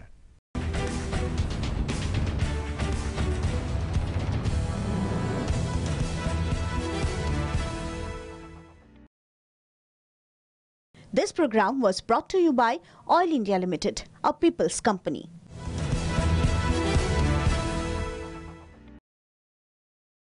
শইকীয়া ডাঙৰীয়া অসমীয়া জাতিটো আৰু অসমখন আচলতে বহু ক্ষেত্ৰত শক্তিশালী আপুনি যিটো কৈছে যে আমি দেখিলে দুখ লাগে ইণ্টাৰনেটত আমাৰ অৱস্থাটো 1917 চন ৰাছিয়াত বিপ্লৱ হৈছিল লেনিনৰ নেতৃত্বত ৰাছিয়াৰ এটা ডাঙৰ বিপ্লৱ যিটো পৃথিৱী কঁপোৱা বিপ্লৱ আৰু পৰিৱৰ্তন আহিছিল সমগ্ৰ পৃথিৱীত অৰ্থনীতিত আৰু ৰাজনীতিত সেই বছৰটোতে অসম সাহিত্য সভাৰ জন্ম সাহিত্য সভাই 100 বছৰ সম্পূৰ্ণ কৰিলে এতিয়া 2021 1917 চনৰ পিছত ৰাছিয়াৰ বহুত পৰিৱৰ্তন হ'ল USSR হ'ল তাৰপিছত পেৰেষ্ট্ৰইকা গ্লাছনষ্ট আহিল USSR ভাগি গ'ল আকৌ ৰাছিয়া অকলশৰীয়া হ'ল সাহিত্য সভা একে আছে 100 বছৰীয়া এই অনুষ্ঠানটো এই জাতিটোৱে তিলকে জীয়াই ৰাখিছে সাহিত্য সভাৰ নেতৃত্বৰ কিবা কিবি খেলিমেলি থাকিব পাৰে কিন্তু অনুষ্ঠানটোৰ প্ৰতি জনগণৰ কিন্তু এতিয়াও সাংঘাতিক ধৰণৰ আস্থা আছে 1 নম্বৰ 2 নম্বৰ অসমত এটা ডাঙৰ জনজাগৰণ হ'ল বিদেশী বহিষ্কাৰৰ দাবীত তাৰ পিছত সমাজখনে নিজাকৈ কিন্তু বৰ বিশেষ একো নাপালে চৰকাৰী অনুষ্ঠান কিছুমান হ'ল কলাক্ষেত্ৰ হ'ল ইউনিভাৰ্চিটি হ'ল IIT হ'ল কিন্তু সমাজখনৰ বাবে ৰৈ গ'ল এটাই মাত্ৰ সামাজিক আন্দোলন সেইটো হৈছে অসম জাতীয় বিদ্যালয় আন্দোলন অসম জাতীয় বিদ্যালয় আন্দোলনটো অসমীয়া সমাজে গঢ়ি তুলিলে যেতিয়া শ্ৰীমন্ত শংকৰদেৱ মাধৱদেৱৰ পিছত যেতিয়া বিভিন্ন সংহতিত গোটেই বৈষ্ণৱ আন্দোলনটো বিভক্ত হৈ গ'ল সামাজিক ন্যায়ৰ বাবে যেতিয়া পুনৰ অসমীয়া মানুহে চেষ্টা কৰিলে তেতিয়া অসমীয়া মানুহে শ্ৰীমন্ত শংকৰদেৱ সংঘৰ নিচিনা বৃহৎ অনুষ্ঠানৰ জন্ম দিলে আৰু মন কৰিব এই অনুষ্ঠানটো কেৱল মাত্ৰ ধৰ্মৰ ভিত্তিত হোৱা নাই সোশ্যাল জাষ্টিছৰ পক্ষত হৈছে এইটো বৰ ডাঙৰ কথা এইটো ভাৰতবৰ্ষৰ আন কোনো জাতিত কোনো আন্দোলনত আম্বেদকাৰৰ আন্দোলন বহুত পিছত তাৰ বহু আগতে শ্ৰীমন্ত শংকৰদেৱ সংঘই কিন্তু আৰু শংকৰদেৱে ছ'চিয়েল জাষ্টিছত হকে থিয় দিছিল, সামাজিক ন্যায়ৰ হকে থিয় দিছিল। ইমানখিনি শক্তি এই জাতিটোৰ আছে, অথচ এই জাতিটো সদায় শংকিত, আমাৰ ক'ৰবাত অস্তিত্ব নোহোৱা হ'ব। 1 নম্বৰ। 2 নম্বৰ, এই জাতিটোৱে ভাবে আমি কঠোৰ স্থিতি গ্ৰহণ কৰিব নোৱাৰোঁ। শিখসকলে আজি উত্তৰ প্ৰদেশৰ কৃষকসকলে যেনেকৈ কঠোৰ হৈ কৃষি আইন আঁতৰাই দিলে, আমাৰ জাতিটোৱে নোৱাৰে, CA আইনখন তেনেকেই বলবৎ হৈ গ'ল। এই কঠোৰ স্থিতি গ্ৰহণ কৰিব নোৱাৰা আৰু এই শংকাৰ কাৰণবোৰ কি কি? মই এইটো বৰ ভাল প্ৰশ্ন পালোঁ আচলতে, কাৰণ তুমি এটা খুব ডাঙৰ এমবিট এটা দিছা য'ত আমি বহুত কথাই আহি যাব। প্ৰথম কথা হ'ল যে সাহিত্য সভাৰ যোৱা 100 বছৰত কি পৰিৱৰ্তন হ'ল। মই এটা কথা কৈছোঁ যে অন্ততঃ মই এইটোত হেৰিত সোমোৱাৰ পিছত, সাহিত্য সভাৰ সভাপতি পদত অহাৰ পিছত এটা কথাই মন কৰিলোঁ, এইটো এটা সাময়িক মানে সময়ৰ আহ্বান আছিলে যে আমি নতুন প্ৰযুক্তি ল'ব লাগিব ভাষা সাহিত্য জীয়াই থকাৰ কাৰণে, নহ'লে অন্যবিলাক উই অলৰেডি মিছ দ্য বাছ, আমি বহুত দূৰ থাকিয়ে গ'লোঁ। গতিকে এতিয়া তুৰন্ত কৰিব লাগিব বুলি কাৰ্যনিৰ্বাহক অসম সাহিত্য সভাৰ প্ৰথম কাৰ্যনিৰ্বাহক মই ৱেবিনাৰ জৰিয়তে কৰিছোঁ। তাত প্ৰটেষ্ট অলপ আহিছিলে, কিন্তু মানুহে মানি ল'লে। শাখাবিলাকে এতিয়া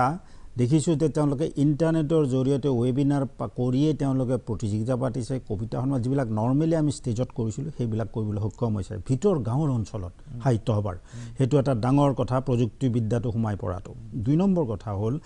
যে যিটো কথা কোৱা হৈছে যে অসমীয়া মানুহৰ সংগীত কিয়, চ' এইটো এটা ঐতিহাসিকভাৱে মানুহৰ মই অলপতে এটা আৰ্টিকেলো পঢ়িছিলোঁ, ব্ৰেইনত মানে কগনিশ্যন যিটো হয়, ব্ৰেইন মানে মস্তিষ্কত চিন্তাধাৰণা যিটো, তাত অকল এন্থ্ৰপলজিকেল বা আমি জেনেটিকেলি যিখিনি পাওঁ ব্ৰেইনত, তাতকৈ ইম্পৰ্টেণ্ট কথা এনভাইৰনমেণ্টৰো ৰোল বহুত যথেষ্ট থাকে। গতিকে এনভাইৰনমেণ্টত আমি দেখিছোঁ যে আমাৰ প্ৰত্যেকবাৰ যোৱা 100 বছৰ ধৰি এনেকুৱা এটা আমি ভাষা সাহিত্যৰ জাতি হ'লোঁ যিয়ে অকল ভাষাটো ৰাখিবৰ কাৰণে যুদ্ধ কৰিব লগা হৈছে। আগুৱাই যোৱাতকেও প্ৰত্যেকটো মুহূৰ্তত আমি সম্প্ৰসাৰণৰ কথা পিছত, প্ৰথম ভাষাটো কেনেকৈ ৰাখিম, আমি জাতিটো কেনেকৈ ৰাখিম, সেই লৈ লক্ষ্মীনাথ বেজবৰুৱা তেখেতসকলৰ সংগ্ৰাম চলিল, জোনাকী যুগৰ সংগ্ৰাম চলিল, আজি চলি আছে। সেইকাৰণে মই এটা নতুন ধৰণৰ ব্যৱস্থা ভাবিছোঁ সাহিত্য সভাৰ জৰিয়তে। সেইটো হ'ল যে আমাৰ অসমৰ নতুন যুৱক যুৱতীক সাহিত্য সভাত আনিব লাগিব। তেওঁলোকৰ কাৰণে দুৱাৰ খুলি দিয়া হৈছে, তেওঁলোকক আমাৰ সাহিত্য সভাৰ মঞ্চ দিয়া হৈছে যাতে তেওঁলোকে এখন নিজৰ মঞ্চ হিচাপে আগবঢ়াই নিয়ে। আমি এতিয়া স্বদেশ স্বাভিমান বুলি এটা অনুষ্ঠান আৰম্ভ কৰিছোঁ, য'ত নতুন ল'ৰা ছোৱালীবিলাকে অসমৰ স্বাভিমানৰ কথাবিলাক ক'ব পাৰিছে। তাত এগৰাকী সেইদিনাখন কৈছে যে আমি অসমৰ গাঁওবিলাক কেনেকুৱা ধৰণে আত্মাভিমানী আছিল, কেনেকুৱা ধৰণে আত্মনিৰ্ভৰশীল আছিল, গোভা ৰজাৰ সেইবিলাক গোটেইবিলাক আলোচনা হৈছে। মাত্ৰ 5 মিনিটত তেওঁলোকে ক'ব লাগিব, কাৰণ আমাৰ হাতত সময়বিলাক খুব কম। আমি বুজা উচিত যে লাহে লাহে চলাৰ পৰা আমি আঁতৰি আহিব লাগিব। সময়ৰ লগত মিলাই যাব লাগিলে আমি সময়ত কথাবিলাক ক'ব লাগিব। 3 নম্বৰ কথা হ'ল তেওঁলোকে এতিয়া সেইটো লিড লৈছে, নেতৃত্ব লৈছে। মই ভাবোঁ সেইটো এটা খুব ভাল কথা হৈছে ডাইৰেকশ্যনত। সেইবিলাক স্বাভিমান নাথাকিলে কোনো জাতিয়ে জীয়াই থাকিব নোৱাৰে। আমাৰ স্বাভিমান নিশ্চয় আছে, নহয় স্বাভিমান থাকিব লাগিব, মিছা কথাত স্বাভিমান নহয়, স্বাভিমানত সদায় ট্ৰুথ থাকিব। কিন্তু আমি স্বাভিমানত যে সদায় আপোচ কৰি আছোঁ। লাচিত বৰফুকন কালিলৈকে অসমীয়া আছিল, আজি দেখোন তেওঁকো গেৰুৱাকৰণ কৰা হৈছে, হিন্দু বীৰ কৰি দিয়া হৈছে। আপুনি কি কয়? নহয়, এইটো কি স্বাভিমানৰ লক্ষণ জাতি? নহয়, স্বাভিমান এতিয়া সেইটো হিচাপত স্বাভিমান নচলে। স্বাভিমান সদায় মানুহৰ মনৰ ভিতৰত যিটো থাকে যে মই অসমীয়া হিচাপে গৌৰৱান্বিত, মই কি ধৰ্মৰ কি ৰং মোৰ সেইটো কথা নাই। কথা হ'ল মই অসমীয়া হিচাপে গৌৰৱান্বিত, যাৰ ফলত যদি আজি আমি চাওঁ প্ৰথম গদ্য লিখাজনে অসমৰ ভট্টদেৱ, তেওঁৰ কথা কোনে জানে? আমি কিয় ভাৰতবৰ্ষত প্ৰচাৰ কৰিব পৰা নাই? আমি কিয় সদায় এমাইলত অসমীয়া ভাষাটো থাকিব লাগে, তাতেই যুদ্ধত আমি যুঁজ কৰি থাকিব লগা হৈছে আজি 150-200 বছৰ, হয়নে? কিন্তু আমি অসমীয়া ভাষাটো এতিয়া শ্ৰীৰামপুৰৰ পৰা বাহিৰত নিবৰ কি চেষ্টা কৰিব পাৰোঁ? এতিয়া কথা হ'ল মই এতিয়া অনুবাদ কিছুমান আমি কৰাইছোঁ বাহিৰৰ সাহিত্যবিলাক, যাতে অসমীয়া মানুহে গম পায়। অসমীয়া এতিয়া লক্ষ্মীনাথ বেজবৰুৱাৰ 20টা গল্প আমি অলপতে ইংৰাজীলৈ নিছোঁ, কিতাপ হিচাপে প্ৰকাশ কৰিছোঁ। তেনেকৈ অসমৰ লিপিৰ ইতিহাস ইমান পুৰণি, 2000 বছৰ আগৰ, অথচ আমি ইউনিকোডত স্থান পোৱা নাই, হয়নে? এইবিলাক কথাৰ কাৰণে মই ভাবোঁ আমাৰ নতুন ল'ৰা ছোৱালীবিলাকে বহুত ধুনীয়া কাম কৰি আছে যিবিলাক আমাৰ পোহৰলৈ অহা নাই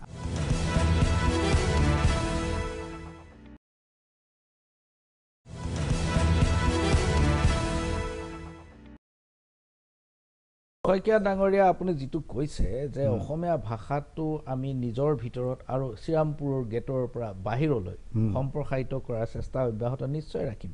কিন্তু ৰাজ্যৰ ভিতৰতে যদি আমি অসমীয়া ভাষী মানুহবোৰ সংখ্যালঘুত পৰিণত হওঁ কাৰিকৰীভাৱে তেন্তে এইটো ৰাজ্য ভাষা হৈ থাকিব নাথাকে সেইটোৱে সন্দেহ হৈছে অসমীয়া মানুহৰ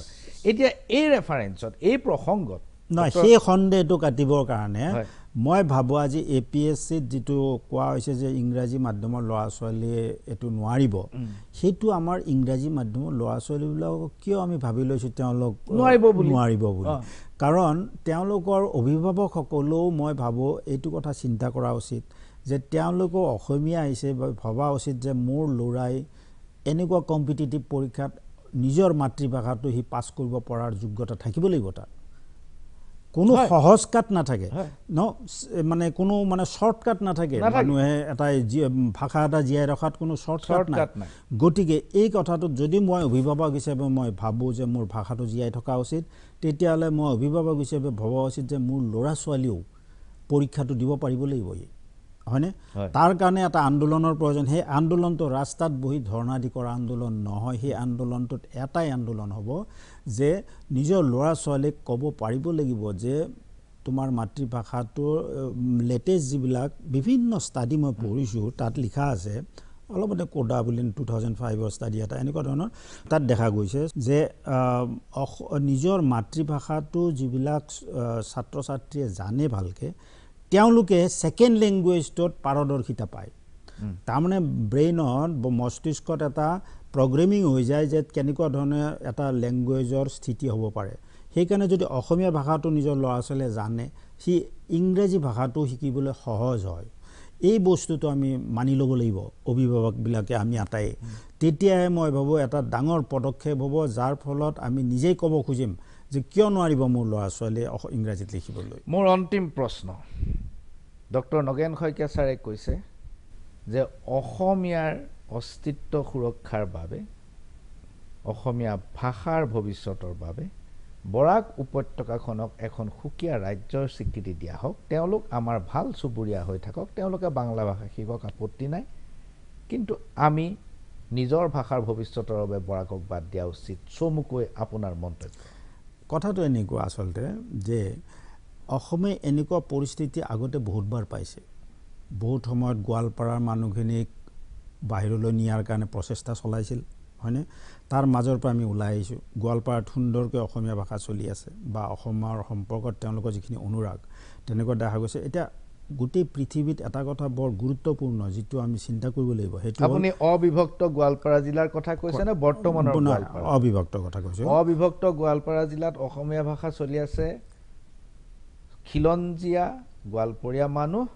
আৰু পূৰ্ববংগমূলীয় মুছলমান মানুহৰ কাৰণে বৰাক উপত্যকাত পূৰ্ববংগমূলীয় বুলি নকওঁ কিন্তু সিলেটৰ অংশ বিশেষ আছিল তাৰ হিন্দু আৰু মুছলমান কোনো অসমীয়া নকয় নহয় তেওঁলোকক জোৰ কৰা উচিত নহয় জোৰৰ প্ৰশ্ন নাহে কেৱল এটা কথা আহে যেতিয়া দেখা যাব যে একোটা জীৱন জীৱিকাৰ লগত ভাষাটো জড়িত হৈ পৰিছে গতিকে তাত যদি আমি প্ৰয়াস লওঁ কোনো তেওঁলোকৰ নিজস্ব ভাষাৰ ওপৰত ডমিনেশ্যন নকৰাকেই আমি আমাৰ ভাষাটো লাহে লাহে তেওঁলোকে শিকিবলৈ আগবাঢ়ি আহিব সেই প্ৰয়োজনটো ক'ত দেখিছে আপুনি সেই কামটো কৰাৰ কিয় লাগে লোকে নিজৰ এটা সমৃদ্ধিশালী ভাষা আছে তেওঁলোকৰ আপুনি নিজৰ ভাষাটো ৰাখিবলৈ ইয়াত চেষ্টা নকৰি আপুনি সমৃদ্ধিশালী সিলেটৰ এটা অংশ আছিল তাত আপুনি অসমীয়াটো শিকাব খুজিছে আজিৰ পৃথিৱীত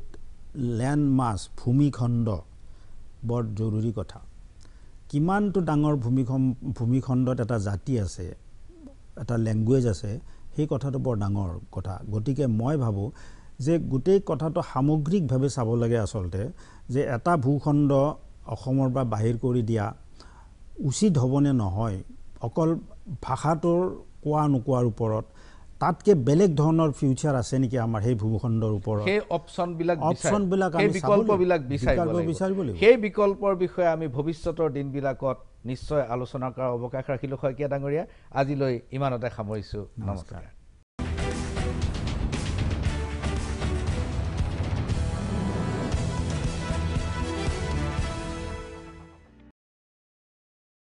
This program was brought to you by Oil India Limited, a people's company.